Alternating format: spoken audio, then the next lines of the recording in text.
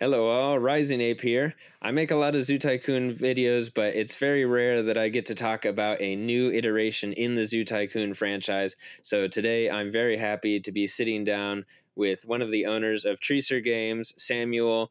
They're making a brand new Zoo Tycoon game in conjunction with Microsoft. So we're going to go through it, talk about it a little bit, and I'm really looking forward to it. So hello, Samuel. Hi, Andrew. Yeah, I'm also excited. Well, thank you very much. First off, tell me a little bit about yourself, the company, your partner, just kind of who you are. Yeah, so I'm Samuel, one of the half or let's say co-founders of Treecer.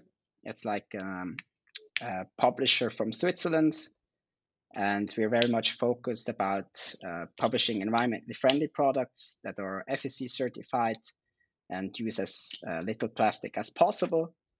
And the other half would be Mark, and I studied biology and Mark studied business and administration.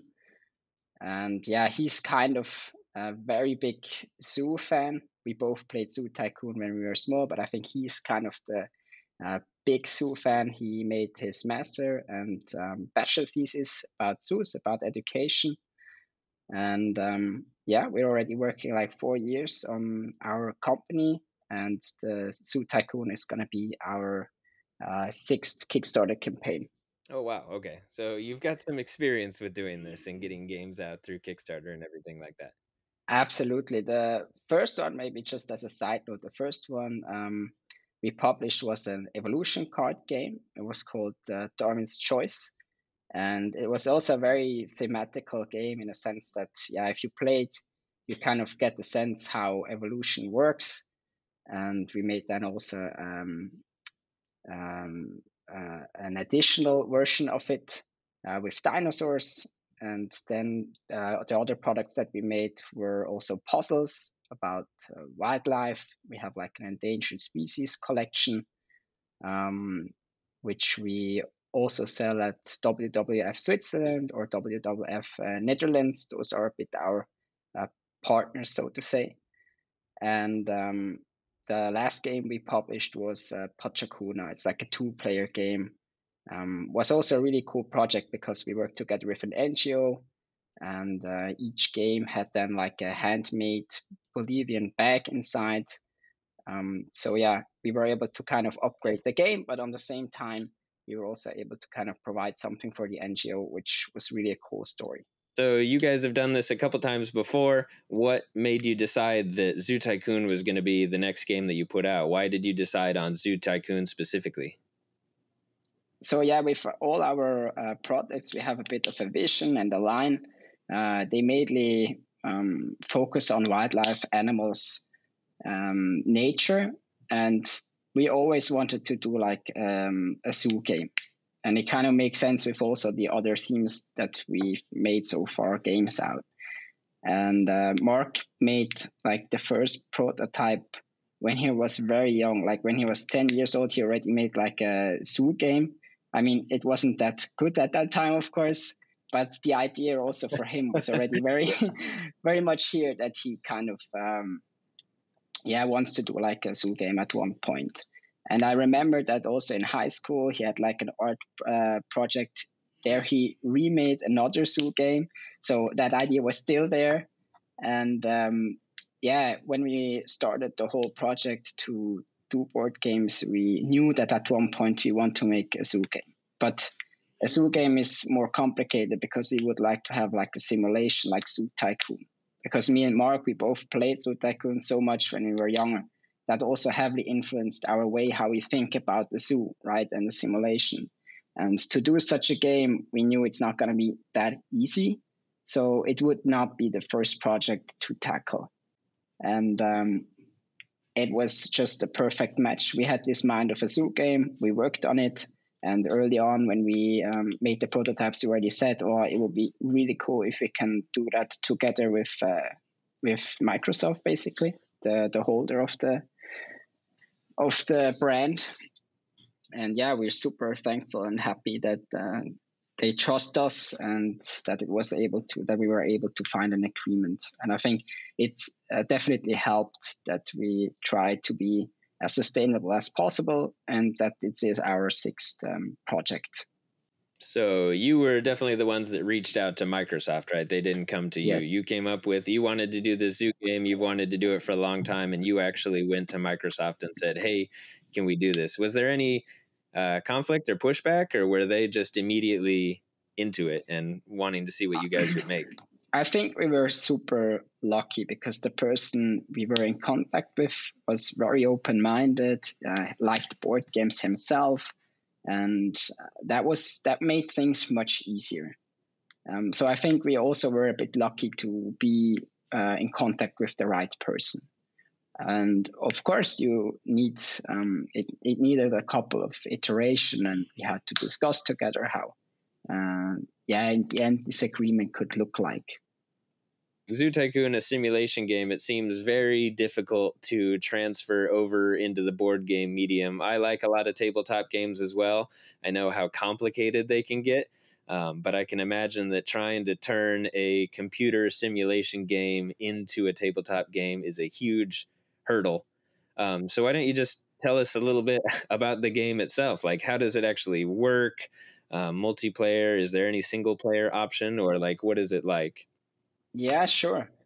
Yeah, I think our goal when we designed the game was to do like a very thematical experience, not abstract. So if you play Zoo Tycoon, the board game, we want you to really kind of feel that it's a zoo simulation, not that there's like some stuff that you think are odd or weird.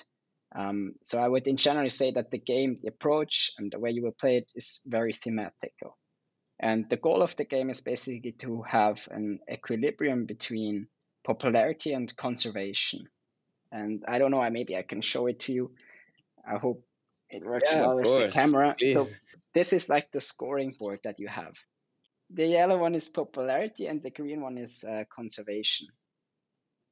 And the thing is, the more popular your zoo is, the more visitor you have, and then you have more money. And like in real life, more money is good because you have more options, and that makes it easier to kind of buying additional buildings like food booths and educational centers and so on. And on the other hand, you have conservation, which is not really giving you too much back during the game. But the important thing is that the lower of these two values in the end will be your final score. So it's all fun to go the popularity road and to buy and build and do what you like. But if you don't think about conservation, then you will most probably lose. Yeah.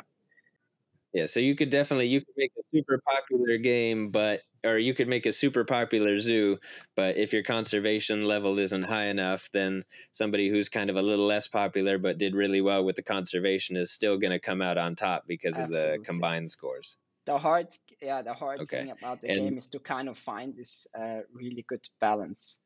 And maybe I can also explain some other parts that make the heart of the game. That will be the animals, yes, like please. in Zoo Tycoon as well.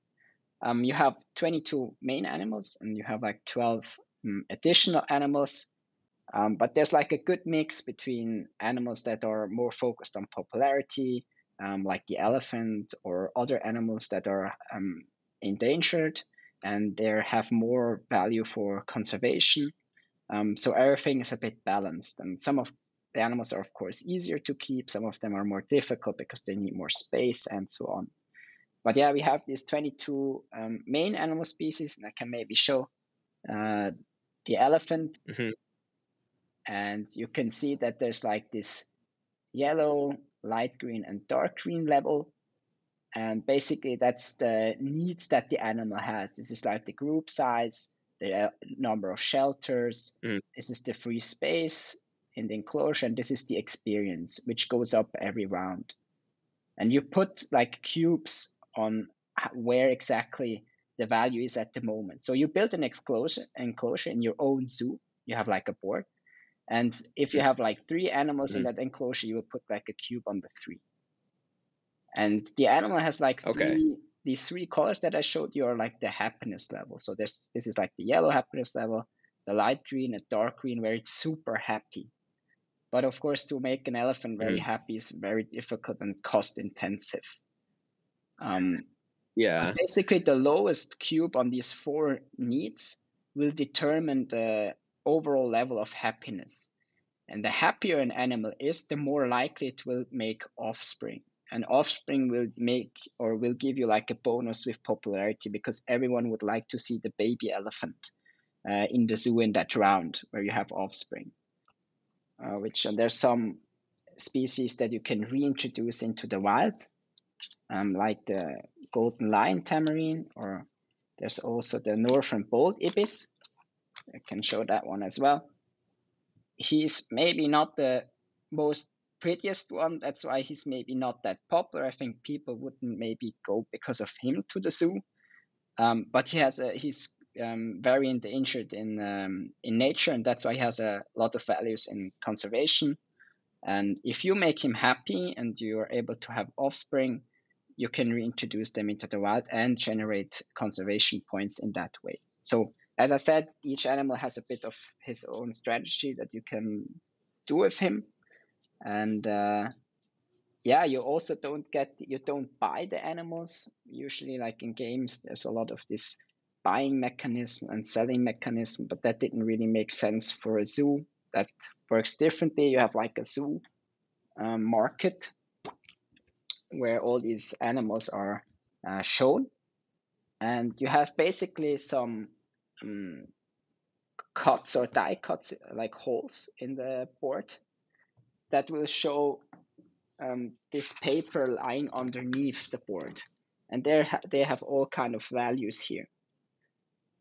So you basically put Mm-hmm. that into the back of here, and with these holes, you can see what at the moment, what kind of sequence of number is there, and that kind of displays what's in demand and what's in offer from other zoos.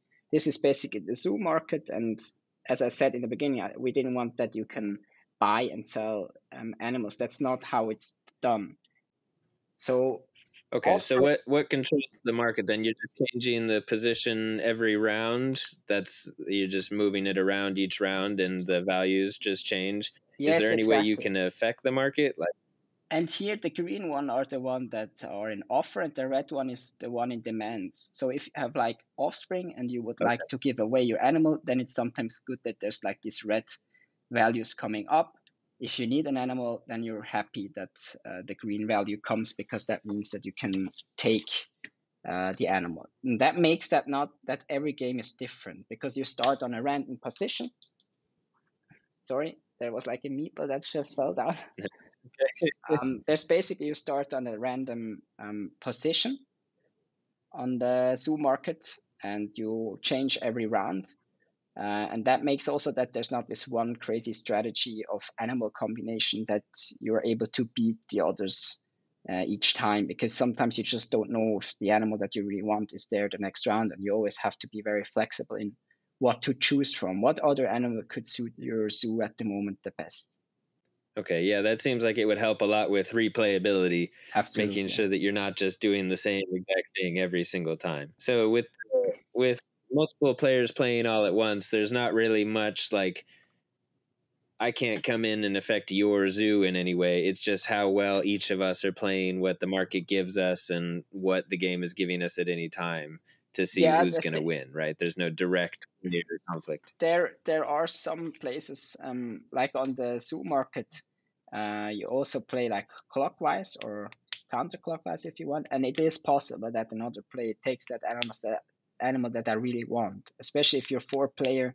Then it's Mm. like a bit crowded on the zoo market, because everyone wants to grab, of course, the one that is best suited for his zoo, and often it's the case that you could use that animal too, right?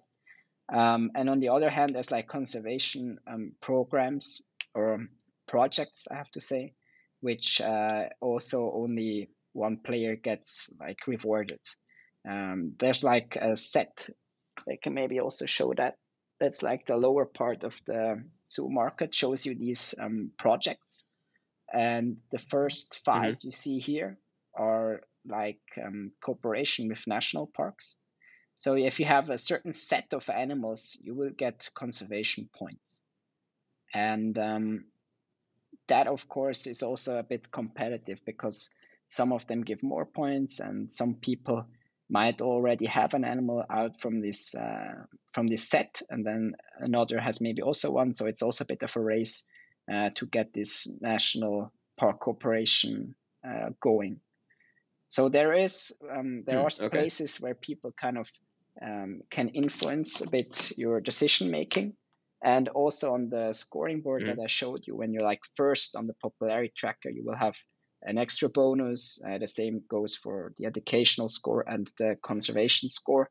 So you always want to be first to get this special bonus. So there will be strategic moments where people really will time their offspring to kind of get higher in popularity for this round, to kind of beat Mm. you and get you the bonus. But in the end, you're also right in a sense that I cannot like sneak into your zoo and open the doors and everything is running wild. That's not possible.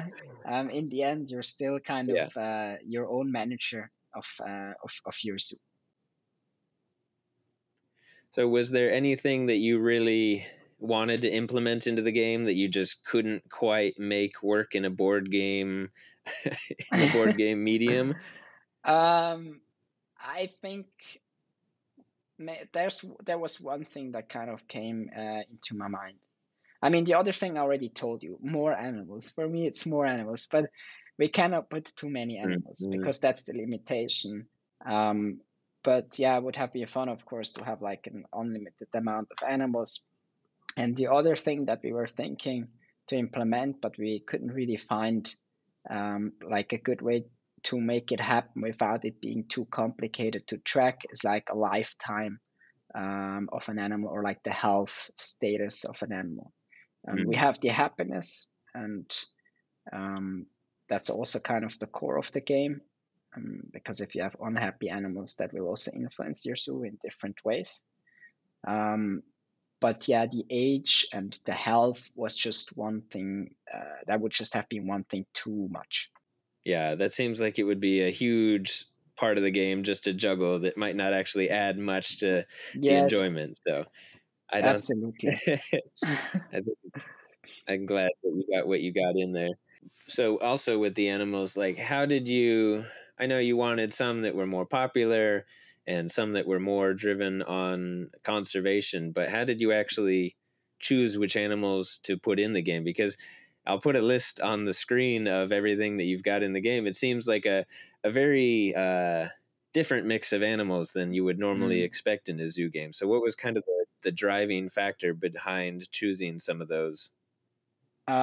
I think yeah, we had to get this balance right. I think that's maybe also the biggest task to make this game work well, was like the balancing. It's always easy to have like an idea, but then to kind of work on it and making it really to a final product.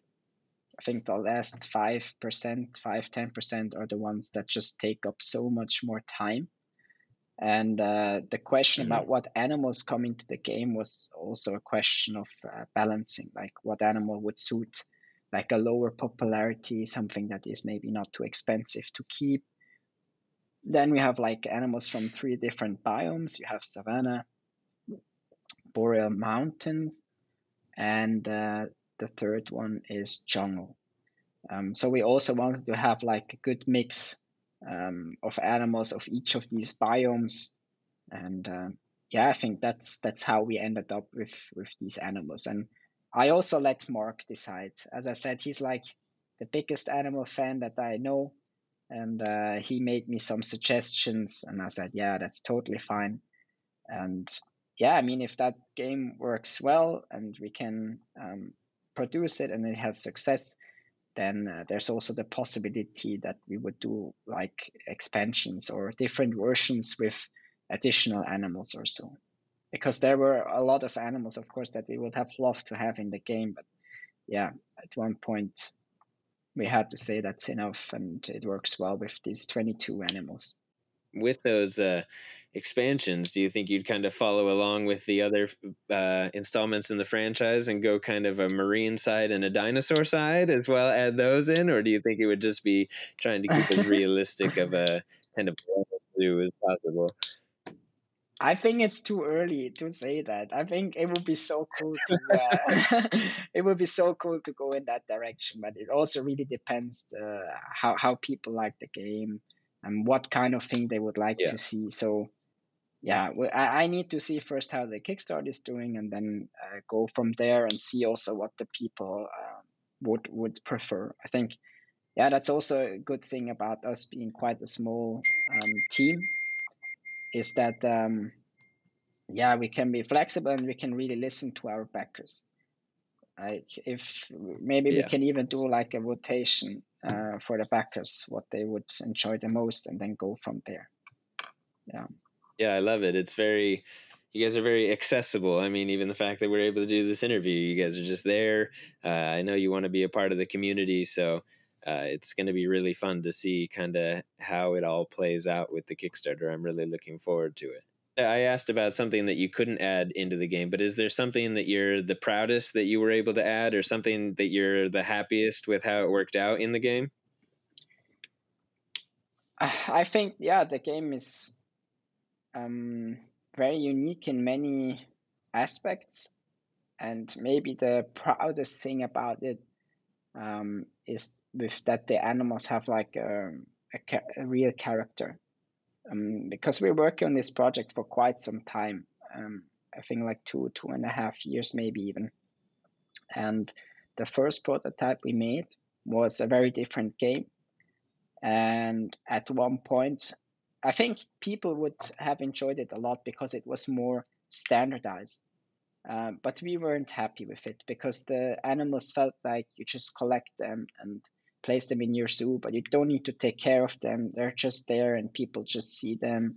And it's actually exactly not the thing that we would like to promote. Um, we want that you kind of think about the needs of the animals and that they play differently. And we basically threw away that prototype and started from scratch, even though it was quite far, and I think many people would have enjoyed it too. But it was just not what we wanted, and we then made a huge list with things that we wanted to improve and to be in the game and different in the game. And the main part there was that the replayability must be high, and that the animals need to feel different. And I think we really managed to do that. I think each animal has its special character, and yeah, like a raccoon is easy to keep. You can keep a lot on one enclosure. On the other hand, yeah, the elephant is just so expensive. You really need to think if you want to get it.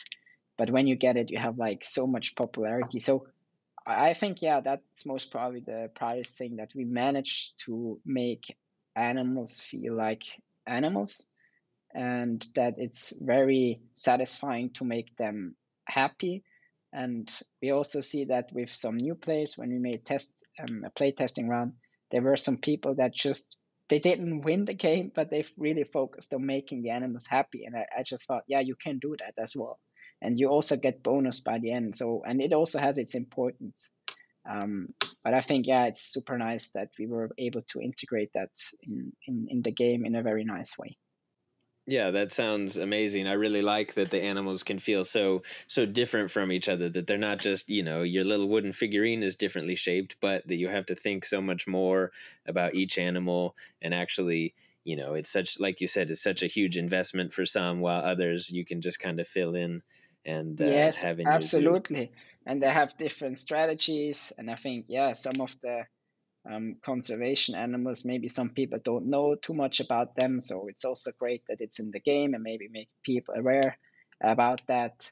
And yeah, there's all kinds of strategy that you can go with, and it's very balanced. As I said, it took us very long to get it to that point, but now I can really say that it's a well balanced game. You were talking earlier about the different biomes. You have this, I think you said savanna, tundra, and rainforest. So how does that kind of work with the exhibits? Do you only have a certain? Well, just tell me about about the biomes and how they work into the game as well, like designing I think, exhibits. yeah, the biomes are not like it's also nice visually that you can have this distinction between the different animals and their biomes, and there are certain mechanics that support if you have like a mix, like the education booth. You basically place that has most effect if you place it in besides different biomes, so you can teach more to the people basically. So there's not too much of this element in the game where you have to think about how to build your zoo. We didn't want to make that part too complicated, but there's here and there is something like the conservation booth needs to be close to an animal species that has conservation values, otherwise it doesn't make too much sense. Or as I said with the educational booth, that has to be at a place where there's different biomes placed to really have a good effect on education. So there's a bit here of influence, but it's not too much. Can you tell me a little bit? You mentioned those booths. Can you tell me about some of the buildings? Like what kind of buildings are available? Are there food and drink and Yes. everything like that as well for guests? We have like three main. Maybe I have like something that shows that. That's very small though. So you have basically again these three categories. Like in the game, you ever have these three categories. You have this popularity, you have conservation, you have your education. And basically, you have these education booths that boost your education. You have the conservation booths or centers we call them, which boost the conservation, and then we have these different parks, playgrounds, and so on, who boosts your popularity. And these are kind of the three buildings that you have in the game, and then that kind of fine tunes in what direction you want to go. And there's like other buildings that we call commercial buildings that give you money. And basically, you have food shops, and they also play a role with the color. You have one for the jungle, one for the savanna, and one for the borderland mountain. And so you need to place them next to an enclosure that has the corresponding biome. So there, this building effect and the biome effect also plays a bit inside. And you have food booths too, and you have the souvenir shop or zoo shop, and they give you even more money. Well, it seems like a great game, and I'm really looking forward to it. I'm definitely going to be backing you guys on Kickstarter. I definitely suggest anybody else who's watching this go. There should be a link, hopefully, to your Kickstarter page. I would recommend everybody go out and help this project out so that we can see it. I'd love to get a copy of the game. I'm really looking forward to playing it, and I'm really looking forward to seeing what you guys come out with in the future. Is there anything you'd like to kind of say to wrap everything up, or say to people who might be interested in backing the Kickstarter or anything like that? I think people that kind of enjoy games around zoos, or that were Zoo Tycoon players, I think they will enjoy the game definitely, because you have this kind of simulation, and you can play it with 4-player, which is also a nice addition. I think those people will enjoy it a lot, and it would be cool that the project is able to be fulfilled, that we can make it, and we're very excited. And let's see what's going to happen. Well, good. Well, I really appreciate you sitting down with me, taking time out of your day. We're in very different time zones, so I'm glad it worked out. And thank you very much. I really looking forward to speaking with you more in the future and hearing about any updates in the future. So thank you. Thank you very, very much. Thank you also, Andrew. It was really nice. It was a nice interview, and wish you also all the best. And it will be nice to see you on the Kickstarter comment section. Yeah, I'll definitely be there for you. Thank you. Thank you so much, Andrew.